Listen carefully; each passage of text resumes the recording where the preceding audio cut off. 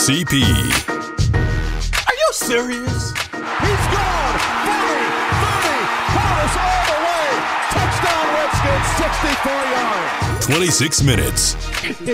He's pretty sharp, you know. He'll coach you up on the Miami guys and everything else. He's kind of fun to be around. Got an opinion too. You know, I've been blessed to have the opportunity to go out and be myself and say the things that I say, and you know, for the outside world, they can deal with it how they deal with it. 26 minutes with Clinton Portis. CP.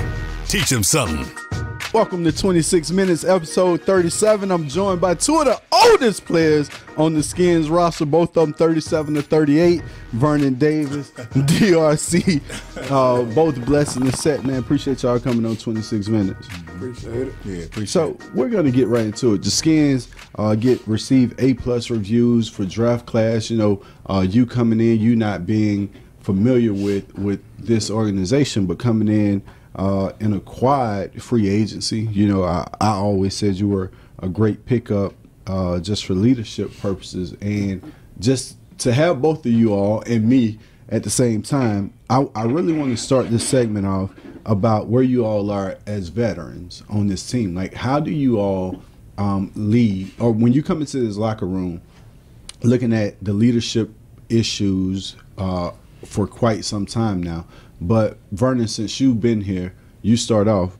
What do DRC need to bring to the table to help this team with leadership? I think DRC need to just do everything he's been doing since he's been playing this game, and you know, we all know about his career and what he's been able to do, his ability to go out there and run and make big plays. So having him, you know, with all that he comes with is a plus for us, because a lot of these young guys can follow him and look at his hard work and enthusiasm and pretty much mimic what he's doing to help contribute to us winning games around here. DRC, been in locker rooms on teams, winning a championship. When you come into this organization and see what's here, how far away are you from saying, you know what, adding this piece of the puzzle, we're close? Yeah, I look at the guys that are on the roster, man, and I know we're definitely close. Especially from on both sides of the ball, you have everything. You draft a young guy, but you still have guys here old enough to teach the young guys the things that they need to do immediately to come in and make an impact. But just from my standpoint, man, I believe, you know, I'm at the career where I just come in, you know, wherever they use me. You know, I don't know where I'm gonna be used, but I do know wherever I'm be used, I'm gonna go 100%, and that's why I get here early during these times. They see guys like us, 12, 14 years in the league, they like, man, them guys still showing up OTAs, out there running around, running hard, and still doing things. You know, you just grab a young guy and bring him along. For guys like what you mentioned, that a guy that's coming from an organization, or you coming from being retired, coming into an organization, when you look at a guy like Le'Veon Bell, right? Who's had so much scrutiny, so much conversation surrounding him over the last 2 years, basically. When you look at him going to the Jets and then all of a sudden saying, you know what, I'll be in when it's time to play, what do you all make of that? For me, I mean, if you look at the past, a lot of guys who have been veterans, they normally, that's pretty much their attitude. You know, I'll go in when I get there, and you know, I'll show up. But you just got paid, and you're leaving an organization that probably had a dynasty, going to an organization that a lot of people feel like reached on you. And then, you know, was there a conversation prior to him saying, you know what, I'm not coming to OTAs, I'm going to do things like I'm going to be ready, you know, or was this blindsided to the Jets? We don't know that, but just saying that if it was a blindside to the Jets, how does that look? Yeah, sometimes you have guys who you have to understand their personality, their character. Of course, a lot of guys in the locker room might look at it and be like, hey, he just got paid a lot of money, and it would be great for him to be here to just show, you know, that he's a leader. You know the saying, who much is given, much is expected. And that's what we expect out of him. But in his mind, he's like, hey, I'm going to show up when I get there. You know, I'm a big-time player, so I can do that, blah, blah, blah. But they just have to understand, hey, that's what they're getting. So, I mean, if they're cool with it, they sign him, and they just have to know that's what he's about. I also think that add pressure on him as a player, you know, with all that being said, you know, once you get there, I mean, you got to show up. You know, that I think that's putting more on you as a player by not showing up. So with that being in mind, I think wherever he's at, I know he's probably working with that in the mindset that, man, I can't go in there and be a bust now. So you get social media, right? You get a lot of guys with social media. You look at Le'Veon Bell and his rap career, you know, constantly, you know, promoting his rap career, which could be a distraction in some locker rooms. But as you said, knowing the guy, you have to go out and do you. And if he's prepared, you look at a guy on your team like Geis. You look at Geis; he has a huge personality, a lot of expectations for Geis. Having AP, playing with AP last year, you see AP do it a certain way where he comes back from catastrophic injuries and still perform at a high level. Probably one of the most fit guys on the team, along with you. Then you look at Geis, you know, a young guy he's enjoying life, you know, but you get the social media aspect for young kids. That's what I'm leaning to. Social media for young kids and their presence on social media compared to the normal of an NFL player before social media came. Both of you all had that experience. Yeah. Definitely. I mean, nowadays, I mean, it's big, but it could go one or two ways, man. It could be helpful and hurtful. You know, I think you got to be mindful. You know, most of us, man, we just in the mindset we just living our life, but we not really thinking that what we post or what we do could really have that much effect on somebody when it really does. You know, and I think you got to always keep that in mind because, you know, I don't have Twitter. Because, you know, I'm a guy that I'm going to go back at you. Like, I don't like nobody talking to me like in that kind of manner. So I stay away from it because I know me. I think you got to know yourself. Like, Instagram, cool, but them Twitters, I ain't on all that. I just got one social media. Yeah. Like you said, it can help you and it can hurt you. When it comes to social media, we have to be extremely careful how we put information out there. You know, there's been many times where we will have a meeting and they're showing guys who are doing things the right way, guys who are doing things the wrong way. I mean, I'm not saying don't stop pursuing careers outside of football because that's what we're supposed to do, find time to do something constructive with ourselves, but it's also how are you trying to portray the message, because you have to understand that there's a lot of young people following us, like young kids, so we want to make sure we're cognizant of that. So when you look at all of our situations, right? We've all had knucklehead moments in the NFL, all three of us. Huge knucklehead moments that we recovered from. And yours, you know, I was talking to DRC before you walked in about just explaining that knucklehead moment and probably being at a low point like, you know what, I got to recover and actually recovering. Yeah, recovering. You're right. I've had, I mean, a ton of moments where I was just any bigger than can't win with him. Yeah, man, can't do it. Singletary moment, man. I was acting like, I looked up to Terrell Owens, man. So I thought I was T.O., man. I was being silly. I wasn't being a leader. With your shirt off. In the club, pool parties with your shirt off. But it's all on how, a lot of that, you leave in the past and you move forward. And like you said, it's all on how you recover. How are you going to move when you get 30 and 33 years old? People expect us to be men. They expect us to not be the same, but grow up and change. So, I mean, it's how you going to respond to it, how you going to act later on. It's not about how you start, it's how you finish. So when you look at that moment, right, if you go back to that moment in time, you were having inconsistencies. All the talent in the world, but a lot of inconsistency.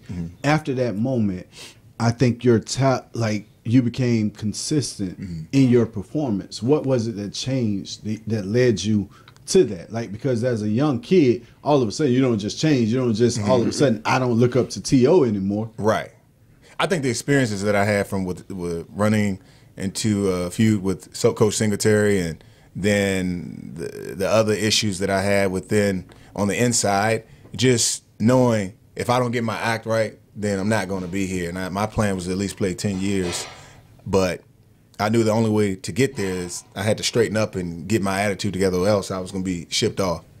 DRC, your experiences, and you had them at every stop you made. Every stop right? I made. I was coming in just when you come in the league and you have success early, you don't really have nobody telling you, you doing it the wrong way. You know, that I think that was my biggest thing, that, you know, first year we go to Super Bowl, I'm making All-Pro, Pro Bowl name for myself, and around that third year when things kind of die down, it's like then the fingers being pointed at you. And, you know, that year when Coach brought me up to the office and telling me guys was, you know, really talking behind my back, that kind of, I took the wrong route. I lashed out on everybody, and I kind of just left the facility, and, you know, Coach came to me a few days and was like, man, you just can't let something give up. Like, you just can't give up. You know, at the end we could talk trade, this and that, and to be traded and to be on another team when you feel like you gave it your all. Like, I'm the type of guy, man, you can come to me and tell me anything. I'm like, I'm there for you. I know I'm a great teammate because I know my heart is pure. But when I felt like at that point, my going into that first year and feeling, you know, I lost the love for the game. You know, and it took me to really hit rock bottom and to really, you know, get around some guys that was uplifting for me to gain that love back and really want to play again. And, you know, from that moment, I ain't looked back since. But to be felt like trading and let go of nobody want me, that I ain't lie, that hurt. So for me, I had the same situation, you know, like getting traded from Denver when you left it all on the field. Like, I could do no wrong in Denver. And I had veteran presence, Shannon Sharp, Rod Smith, Al Wilson, you know, Brian Greasy. I had guys, Ian Gold, John Mobley. Like, it was so family-oriented that at the time of my departure, there was no real problem in Denver. It was just a situation where it's some money over here, and I get to be the face of an organization, or I can stay here, like, and grind my way up, coming out of the shadows with all of these guys that just won a Super Bowl. So for me, coming to this situation and playing with Coach Gibbs was great, right? Because so I had over a career great coaches. When playing for Coach Davis, playing for Coach Shanahan, playing for Coach Gibbs, and all of a sudden I get in a situation with a coach who didn't understand me, with a coach who hadn't been in this position before, and Coach Zorn. So when you say taking the love away from the game, I know what that feels like. Like, to go out and I'm running through a brick wall for Coach Gibbs, and I believe, even though it hurts to run through this brick wall, I still believe at some point this brick wall will fall. It's going to come down, and I've seen it. I see the bricks. I can see the fruits of my labor. All of a sudden, you get into a position with a coach who doesn't understand you, and I let him take my joy. I let him take my passion of football away, because I see, instead of you adjusting or listening to what I'm telling you I'm successful at, you wanted to do this your way. And doing this your way wasn't beneficial for all of us. Right. And it was in the pudding because we were 6-2 and didn't make the playoffs. You see what I'm saying? But because you thought I was a selfish individual, I think I was up for league MVP at the halfway point. I was in MVP conversation in 08, right? And then all of a sudden we don't make the playoffs. And you have a 4-week or 5-week period where I go from leading the NFL in rushing over the first 9 games to 4 weeks where I probably had a combined 100 yards over 4 weeks. But I know what's going on behind the scenes, right? And you let someone steal your joy. You let someone steal your passion. For you guys, you got another chance, right? For me, it was made up in my mind because this is year 7, 8 in my career. Sean T just passed. Kids are coming. You know what I mean? Like, I'm at a point, coming off a concussion, coming off a tear in my groin. I'm over it. Like, I don't want to do this, right? So I never get an opportunity to come back and prove, say, you know what, I can play this game. Or I can gain love for this game again. You all got that. Who were the guys that put you in a position to regain or to rebuild your careers? Yeah, I can attest to that. I mean, just my experience leaving San Francisco, I lost my love for the game because it was just a moment in my life where everything just wasn't going right. And then I get traded and I go to Denver. And then when I get to Denver, I started off playing. I played well, and then all of a sudden, I'm getting 10 snaps a game trying to figure out what's going on. So after that, I was like, hey, I'm done. I'm about to retire. And then after the season, after we won the Super Bowl, nobody called me. I mean, nobody. The only team that was interested in me was the Washington Redskins. So I was like, man, do I want to play or should I hang it up? So I was like, I'm going to try one more year. I'm going to go after it. And then got here, and then I just found another level of humility. And I feel like when we go through those moments, we gain another level of that humility. And I just think I'm grateful for that experience because, it made me a better man. It made me a better person, better man. But the fortunate thing was I was able to get another shot and prove that I could still play this game. So I would have to say that Scott McClune, the general manager that I had in San Francisco, who was here after I left Denver, he brought me in, gave me a shot, convinced the Redskins that I could still play, and there it was. Yeah. I say Antrell Rowe. There you. Yeah. He always, since I came in the league, man, just kept me under his wings. I had to play with him in Arizona, then play with him in New York. But even to this day, man, it probably once a week he gonna call me and just check up on me and make sure my head's straight, because he know me. I can't go off the wire every now and then, but like you said, you had a moment, man, and once you hit that 30 and 30 plus, man, you got to carry yourself a certain way. So mainly, man, I just been really focusing on that, just trying to stay level-headed and keeping the right guys around me that's gonna hold me accountable. Well, being held accountable, I got to pay the bills. Yeah. They can continue to join us in this discussion on 26 Minutes. We'll be back, segment 2. Helping people improve their lives is what should drive business. That's the belief at Koch Industries, which employs more than 65,000 people across America. The team at Koch works together to meet the world's changing needs in transportation, medical care, water filtration, household goods, energy-efficient building products, and everyday technologies, all while consuming fewer resources. See the innovations firsthand at kochindustries.com. The Times and Money family of scratchers from the Virginia Lottery has $344 million in cash prizes in the entire family. One game that features a top prize of $7 million and the chance to multiply your winnings anywhere from 2 times to 100 times. From 2 times the money and its top prize 4,000 to 100 times the money and its top prize of $7 million. These games feature multipliers and a chance to win big. If you find a 100 times symbol in 100 times the money, you multiply your prize by 100. Think about money multiplied. That's what the Times and Money family means. Visit your lottery.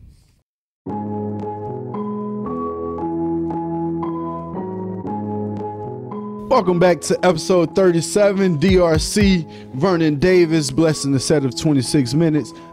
We've had a great discussion if you've been following along. Now let's get into the topic of, we just spoke of our careers and experiences in the NFL, and to have longevity, have over 3 years in the NFL is a blessing. You get a lot of kids that are getting bad advice now, and we've been talking a lot about this topic lately. You get a lot of kids that's getting bad advice, and they're coming out early, they're leaving school, they really haven't put up numbers in college, but it's like, well, I'm going to the NFL because so-and-so said I got a chance, and so-and-so disappear once you don't get drafted, or you go in the 5th round and realize this $120,000 signing bonus doesn't buy much, and you probably prefer to continue to get that meal plan at the college you were at. So kids getting bad advice. When you look at kids, right, and you compare the NFL and the opportunity in the NFL to make it and sustain, to make an NFL roster, right, it's tough. You know, you look at having 7 picks and then your free agency guys that you bring in. All these picks don't make it. Maybe if you're a 1st or 2nd round pick, a 3rd rounder, they're going to give you 2 years, right? You're going to at least get 2 years. But when it comes to 4th, 5th, 6th, 7th rounder, you see 4th round guys getting cut ASAP, 5th round guys getting cut. And these kids never get another opportunity because you don't have a funnel league. You don't have somewhere to go off. You know, if the XFL succeed, then here's a farm system. But right now, you don't have a farm system. These kids are getting bad advice. You see Holyfield leave UGA early after all these running backs come out of UGA, Todd Gurley, Sonny Michel. These kids come into the NFL and have a lot of success. You look at a guy like Holyfield, and you say, why would he leave? He declared instantly, like the first player to declare for the NFL draft. And I'm huge on college football, so I follow this stuff. He was one of the first people to declare.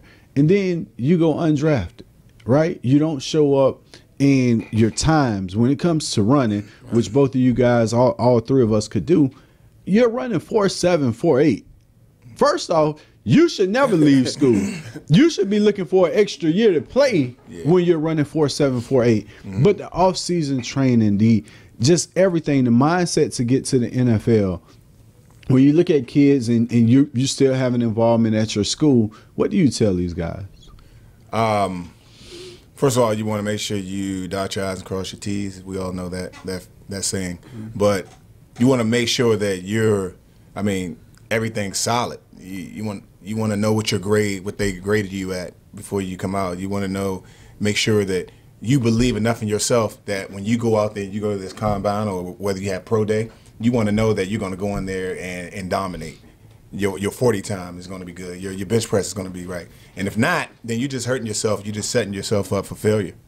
Well, a lot of kids don't carry pride anymore. You think of probably our time and coming into the league, I would say where pride was a major factor. You wanted to prove your worth, right? For me, I got a second-round grade. And I called Edge, and Edge said, it's really the last 4 or 5 games that they judge you off of and your team success. My last 5 college games were phenomenal, and then we won the national championship. So I'm thinking, you gave me a second-round grade before you seen this. Now I'm going to shoot up your charts because the knock was questionable speed, questionable hands, not being an every down back, and undersized. So that was the knock. You're telling me, I know I'm going to run fast. So I ran a 4.27 to prove you wrong. I know I can catch. I catch different from everyone, but that ball not touching the ground. So in my passing drills, I went 50 for 50, right?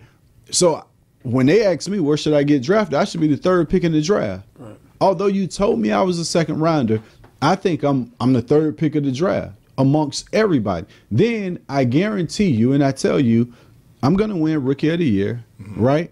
And I'm going to be one of the best players to come out of this draft class. If you were to redo 2002 draft class, Julius Peppers, Ed Reed, first ballot Hall of Famers, both defensive guys. Offensive guy, I got to be first. I got to be that 3rd pick that I told you I was to the Detroit Lions, or you trade up. Guys don't have that pride anymore to prove someone wrong, to prove their worth. Every now and then you get a Antonio Brown, you get guys that elevate. You get a Le'Veon Bell, you get Odell Beckham, you get guys but you don't have a consistent class of people that stand out to prove, you were wrong about me.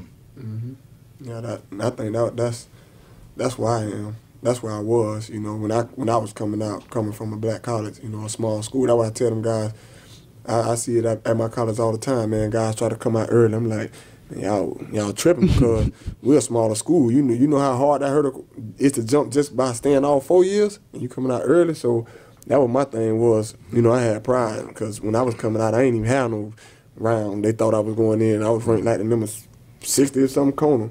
But like you said, them last few games, I balled out. I had a chance to go to the Senior Bowl and the Combine, man, and my mindset was, I'm going to be so good they remember me. When I got defensive MVP of the Senior Bowl, I led in everything at the Combine except bench. And I still gave you like 17 on the test. So it's all about your mindset, but I would say stay in all 4 years, man, because one thing about this league, it ain't going nowhere. Like you said, you got one shot. You ain't got no development league. You shoot the shot, and you better make sure. Yeah, same here. I knew that I had 2 things, and I knew what the combine and pro day was all about. I knew it was about speed, and I knew it was about the bench press. And I had that. I had faith, and I believed in myself that I was going to go there and dominate all of those categories. And I also believed that I was the best tight end coming out that year. But a lot of people didn't. So I just wanted to prove them wrong. I had a chip on my shoulder. And then you have to think about everything that you went through as a kid growing up. All of that pain, all of that anger that was fueling you to be the best that you could possibly be while playing in high school and playing in college. I mean, you used that, and I used that to my advantage. I knew that I was going to make it no matter what anyone said about me because of how much I was holding inside of me, and I was using that to allow me to be successful. And I proved it at the combine. I walked there. I remember seeing North Turner, and I walked into his room at the combine. I was like, hey. He was like, what you gonna do out there? I was like, run a 4.3. Maybe a 4.4, but I strongly believe that I'm gonna run a 4.3. They started laughing. They didn't believe in me, but I knew what I was going to do because I was focused, man. And I feel like everyone should have that. So when you guys look back to stack up against your class, like who would be the next guy or the guy that was touted to be the best? Mm-hmm. Because I think all three of us have proven to outplay, our rankings. So who was that push in your class, or who was that favorite, or who was the other guys they were hyping up? They was hyping up in my class. It was Mercedes Lewis. They had him going. He won the Mackey Award, so they had him going. UCLA. Number 1 pick, yeah. So I was, I wasn't worried about that because I knew from watching him on film. I actually studied that guy, and I knew that pound for pound I was better than him. So I had to go out there and prove him wrong. I said I'll get my shot. So there it was. Leotis McKelvin was the first corner chosen in my draft. Buffalo, Troy State. Buffalo, Troy State. He can return real well. So, but in my head, I was like, they don't even know me yet. I'm not televised. You don't see my games. All I was waiting on the opportunity, and I had that at the combine and Senior Bowl. So a lot of guys, right, come out, especially in Florida. You come out as an athlete. Like most guys at the skill position was an athlete. I think about Anquan Bolden, a lot of guys that came out of the state of Florida. Anquan played quarterback and safety, but went to the NFL and was a perennial All-Pro at wide receiver, which he hadn't played until he hit the college level. A lot of these kids come out now, and it's just one way. This is the only thing they could do. They can't, it's either running back or nothing. Even kids are brought up with this mindset now. When you look at Pop Warner, you look at the youth systems, it's I play quarterback, I play wide receiver, I play tight end. Whereas for us, you had to play everything just to get on the field. You might have to fill in that linebacker. You were undersized, you were small, but that developed hard, right? Playing cornerback or safety just to bat a ball down, whatever it was, for whatever reason. Kids aren't that athletic anymore. The mindset of youth football programs, I'm not sure if you all have kids at that age or that level yet, but the mindset of youth football, when you look at youth football and you see guys that come in now and how hard it is for them to adjust to being out of position, right? If they're not doing what they're comfortable with doing, it's like they're not trying to learn it. They're not trying to change it. This is just what I can do, and I'm cool with that. Yeah, I don't think you should. Yeah, it's not good to limit yourself. Like I tell everyone, like a lot of high school kids, I tell them, do everything, man. Play basketball, play baseball, run track, try swimming, do it all. You don't want to limit yourself, because what that'll allow you to do later on is use, say your position, like you just said, your position's not working, then you have to play something else. But if you have that background when it comes to your athleticism, then you can do anything, man. You can do anything. What other position did you play? In college, I played free safety. I played a little corner. Man, you don't like no contact, man. Hey, man, in high school, man, I was laying that wood, man. I was receiving quarterback, but growing up in Pop Warner, man, I was always undersized, but I was always the quickest off that ball, so I played nose guard. And they had me at nose guard. That's crazy. Wow. All I did was shoot the gaps. That's it. That ball come, I go. Have you heard about Creighton Farms, the private club community that's home to the Redskins? Creighton Farms is just 20 minutes from Dulles, but a world away. On top of its award-winning Jack Nicklaus signature golf course, pools, tennis courts, and other resort-style amenities, you'll find custom homes and villas that are simply extraordinary, starting at $1.5 million. For property and legal information, visit CreightonFarms.com, or, better yet, visit Creighton Farms. Are uninvited pests ruining your plans? Let PMSI, the pest control partner of the Washington Redskins, handle it for you. Call today for your free inspection, and they'll work around your schedule to provide you the best solution possible to defend your home territory against pests of all kinds, including mold. Visit mypmsi.com for the game plan to control the pests on your home turf. That's mypmsi.com. This is Rick Goslin with the Talk of Fame Network. This NFL season, FanDuel has more ways to win than ever before. New Beat the Score contests pay out everyone who hits a certain score. Now it's easy to find your friends and challenge them to play head-to-head fantasy contests for cash or bragging rights. New players, try FanDuel today and get a $20 bonus when you make your first deposit. Just sign up at FanDuel.com/Rick. New users only. Bonus not available for withdrawal. State and age restrictions apply. For eligibility rules, terms, and conditions, go to FanDuel.com. If you have atrial fibrillation, you know it can be difficult to treat successfully. Inova Heart and Vascular Institute in Fairfax is a leader in AFib treatment using specialized technology and expertise. This helps to more precisely target and treat rhythm irregularities that others could miss, helping to restore your heartbeat to normal. Give your heart the benefit of care. Visit inovaheart.org/AFib to learn more and to find an Inova physician. Inova. Join the future of health. I'm trying to meet that boy Clinton Portis, though. They say that boy, they say he's smooth on his feet. I'm trying to teach him something. Teach him something. Teach him something. So just to give a moment to just enjoy, I know everybody likes sports in this room. NBA playoffs. These turning out to be some of the better games that you've seen in quite some time. Everybody always talk about viewership, but you go round one when you got Russ and Dame back and forth. All of a sudden you get into Houston and Golden State. Houston acts for Golden State, been wanting this problem. All of a sudden it's 2-2 in this series. What series excites you right now? You know, the Bucks, I thought the Celtics were going to demolish them after game one. All of a sudden they're up 3-1. When you look at basketball, when you look at the NBA, and how the NBA is ran, the developmental leagues, the opportunity they give their former players, putting them in position. You look at guys like James Jones that become the president of the Phoenix Suns, and you look around the league, the coaches are former players. You know, you look at Ty Lue and Jason Kidd and all of these guys. When you look at that, is it exciting, or do you have the hope that the NFL adapts? And do you think the NFL will adapt to that? I mean, I would hope they would. As far as like the new football league they had this year, man. I mean, I was into them games. You know, I had a lot of guys that played in the NFL that went there and got their second chance and then got back picked up. So I thought it was a plus. I mean, I hate to see it fold, so I was definitely looking forward to it being something. Yeah, same what he said. I agree. I just think it's I don't know. I think we should always, when it comes to sports in general, we should always evolve. So I kind of got to go with what he said.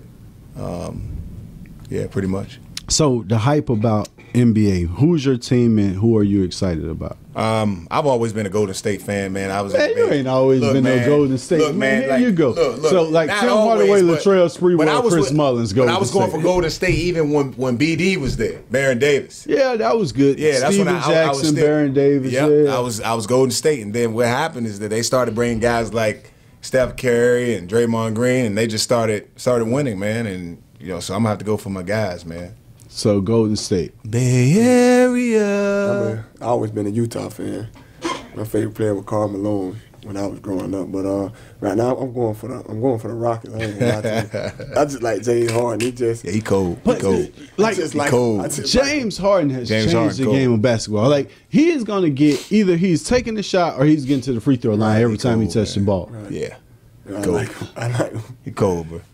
I like him. So you think James Harden the coldest player in the league? Man, that drop step he got, that step, I mean, it's crazy, man. He top 5. Who would be? No, you give me your top 5. So my top 5, I'm gonna have to say number 1, LeBron, Steph Curry, number 2. I'm gonna have to go with This your top 5, man. You I'm gonna have name to it. go with number 3. I'm gonna have to say James Harden. Number 4, Kevin Durant, and 5. Shoot, man, I'm gonna have to give it to my boy, the Greek Freak. So you don't have a center in your top 5. You know the Greek Freak? Yeah, he's nice. Yeah, I'm like, you gotta go with LeBron. Then I go James. I go KD. KD, yeah. KD, then I go James Harden, but then I'm going Westbrook.